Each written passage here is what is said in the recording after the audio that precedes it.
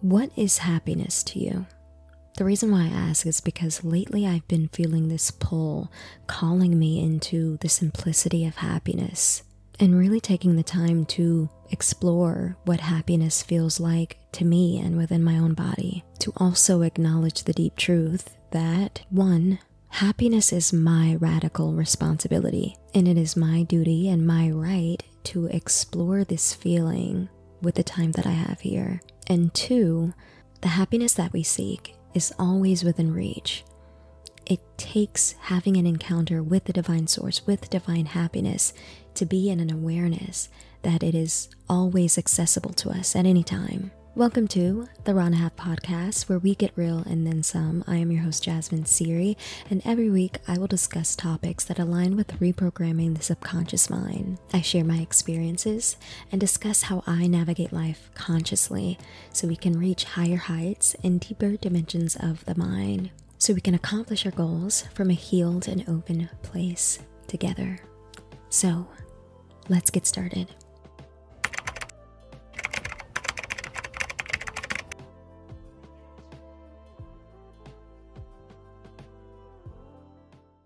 I'll be honest, in this new age craze of self-help, self-development, and entrepreneurship, where everyone everywhere is telling you exactly what you need to do to somehow feel better, do better, and make more money.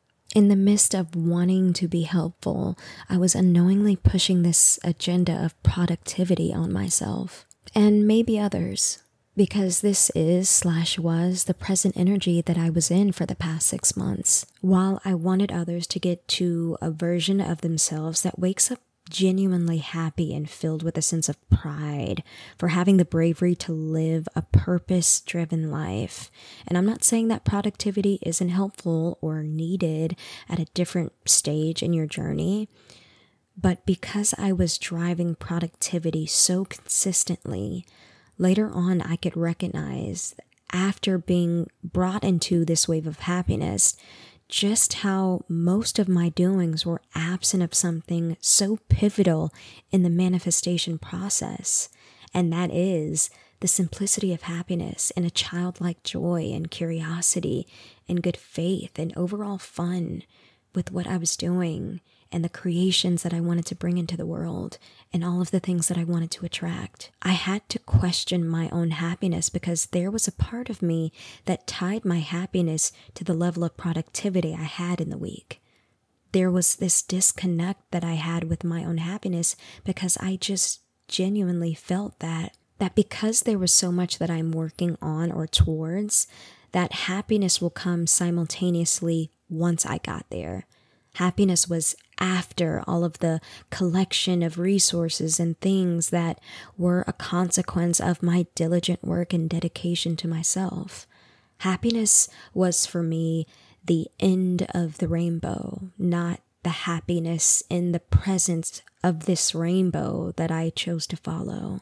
Saying all of this to say, if happiness isn't found in the mundane, in the imperfect, in the unknown, how will we truly trust the feelings of happiness once we reach our so-called peaks of life? If our happiness is always somehow dependent on something else outside of ourselves, I fear we risk never really feeling the raw power of our own true happiness and all of the vitality that it brings us inside of our body. So as you can tell, and I hope you can hear, a real rebirth has happened inside of me. And it's always fun when this happens.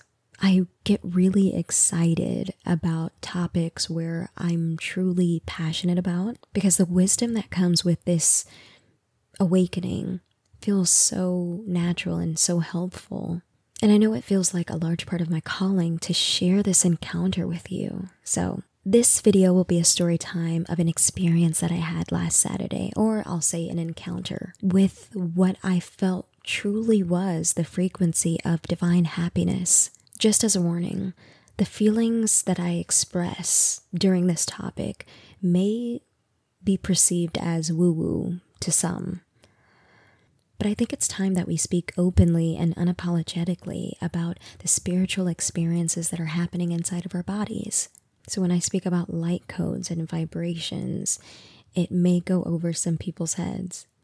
But I think because it is the truth, and because we are energetically in this era of truth and the veils have been fully lifted, it won't seem as taboo. Let's start this story with a prelude.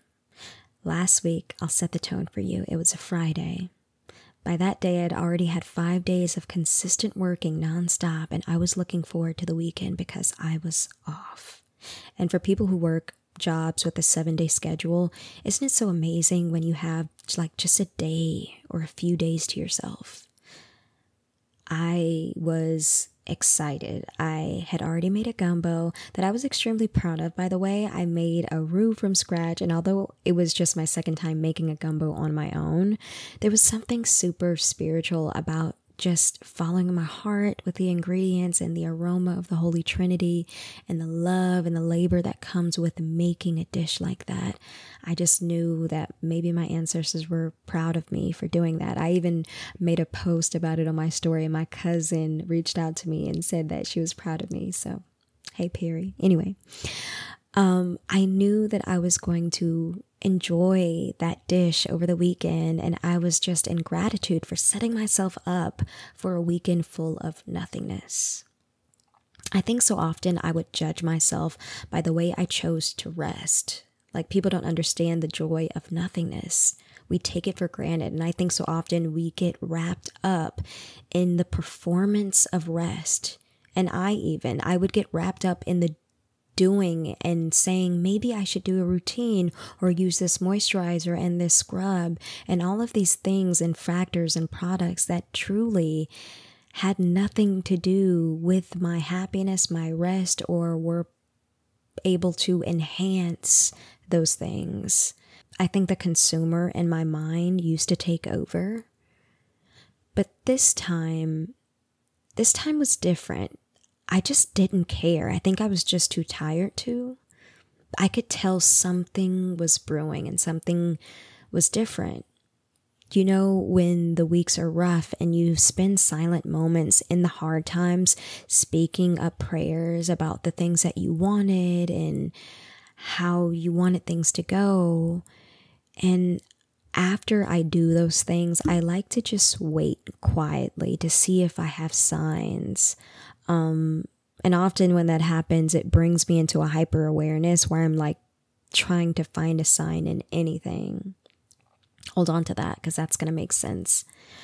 So this Friday mid-afternoon, I had finished teaching a class or two, and I was curious with what I was going to be doing with the rest of my day. I recently bought a coloring book full of flowers and some fresh color pencils that I only use once, and I was just ready to turn on some cartoons and just exist in my younger self and just allow her to actually rest.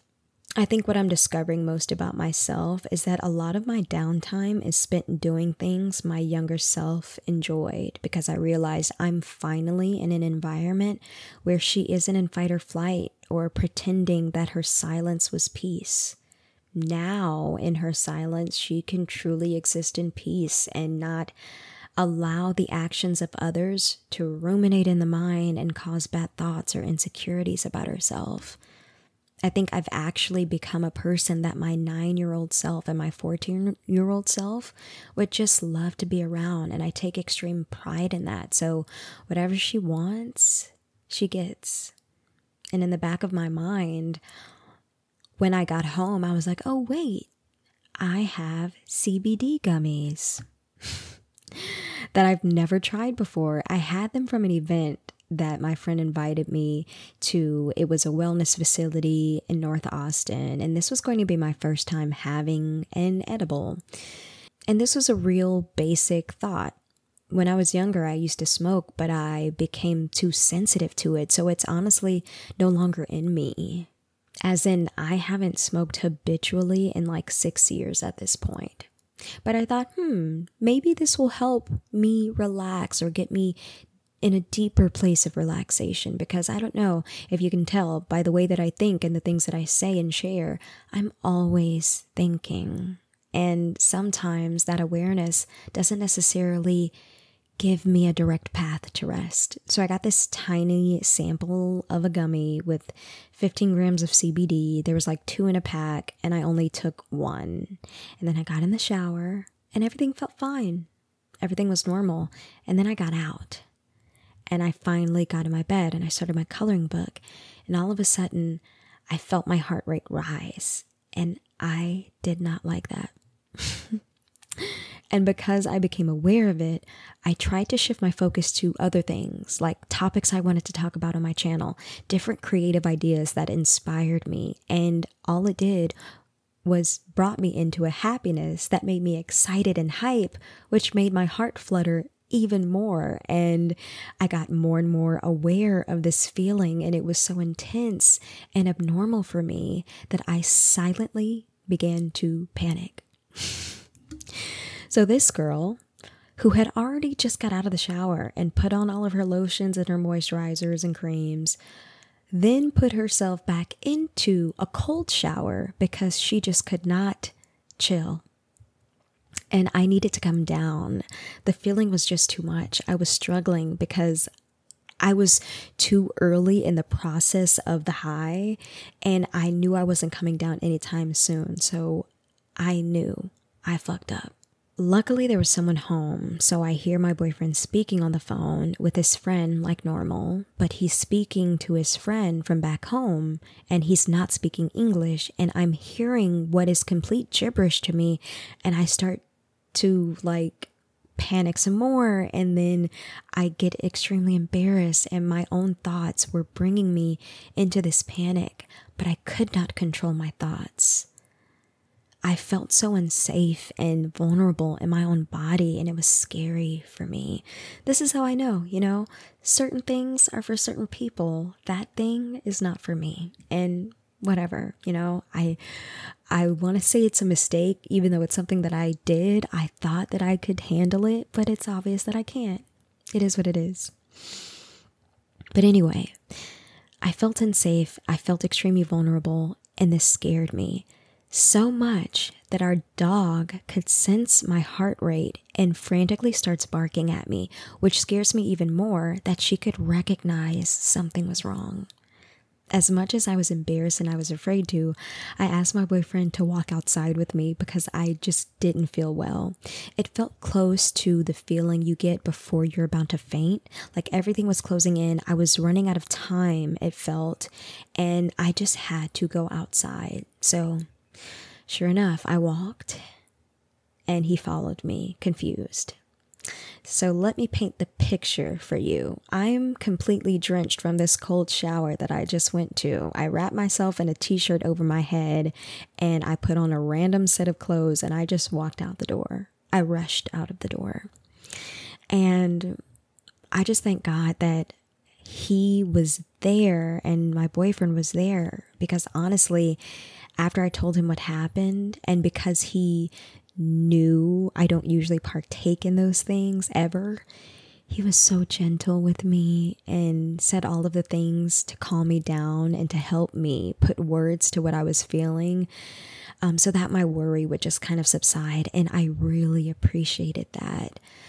And so we walked for a while, and then we finally went back inside, even though I was resisting it because I just felt like the apartment felt dense and humid, and I just needed to feel free. I needed to be in an open space. So I compromised for just being on the balcony. And on the balcony, we were able to have this very meaningful conversation for us, and say things that needed to be said for us and our friendship and our relationship. I think because I was in such a vulnerable space, it broke the ice for a conversation that needed to be had. Have you ever been in prayer and hoped that the Spirit is working in your partner or your friends or your family in the ways that He's working in you? There was a time where I just had to stop forcing spirituality into this bond I wanted to have with my partner. Because, regardless of whether or not the people we love are able to recognize it, they belong to the divine just like we do. And it is not our job to force our experiences or our relationship or our journey on them, because one, we stress ourselves out, and two, it's not what we're called to do. So I need to release control, because I was starting to look like an asshole, or everything about that ego-filled, helpful person that is more dedicated to forcing the agenda of deep relationship with Source than actually listening and relating to the person that they're talking to. But moving on. With everything that was shared, it was proven to me that something was happening. Maybe not necessarily in the same ways that has happened to me, but it was something significant. And because I know God is over all of my situations and all of my relationships, I think He was able to bring conversation into my partner's life in a way that he would be able to understand, so that he can come into this new awareness and awakening on his own. And because of this awakening, he was able to teach me something about myself that I probably would not have ever recognized on my own. It was him coming to his own awareness enough to have words and dialogue about his feelings that was able to push me forward and to teach me ways to love better, to see myself clearly. And I think this is why community and relationship building is so important, because it is such a vehicle for transformation and growth. And if we close ourselves to it and we run away from the hard doings and the hard conversations, we in so many ways miss our ascension. So to be able to witness this expression of our true feelings brought me into this divine space of gratitude and love and overall blissful happiness that was calm and opening. And although getting there was tough and weird inside of my body, I have to admit, because of the level of vulnerability that the experience before brought me, I was in a space where I could listen more effectively and outside of my ego and my wanting to be righteous and truly see this person enough to love him in the way that God loves him. And in that reconciliation, I guess my feelings of gratitude overflowed into this happiness. It was that although I hated how the afternoon started, I had to be in that state to really be able to consume and see clearly everything that I needed to raise my level of consciousness in my relationship. And I felt so much gratitude and so much happiness that I felt my entire body starting to vibrate. I could feel the center of my palms tingle in this cool vibration, if I'm being specific, under the skin of my hands and the skin of my feet. It felt like a chill, tingling sensation, and then the wind would blow, and then I just felt this real presence of love, so much that my dog starts going crazy, and she jumps on me, she gives me all of this love, and the kiss attacks that I call it. But I think it was her acknowledging this frequency as well. And it left me so curious about biological rhythms, brain waves, cellular vibrations, and heart rate variability. And just overall, the definition of happiness changed for me. I went on YouTube and I looked up happiness, and I came across a video about the happiest places to live in the world. And I think it was Denmark or Finland or both. And they spoke of all of the things that their government prioritizes that makes living more suitable for a healthy and balanced life. They prioritize living a fulfilling life. Their education system and their medical aid are provided for by the government, which is where their taxes go to. And there are no extreme wealth gaps. And although the population is very small in comparison to America, and the diversity is little to none, they live in a system that assures that through all journeys of their life, people are supported or provided for there, thus building community and building productivity. The people there want to work because they know that they're part of a system that works for them.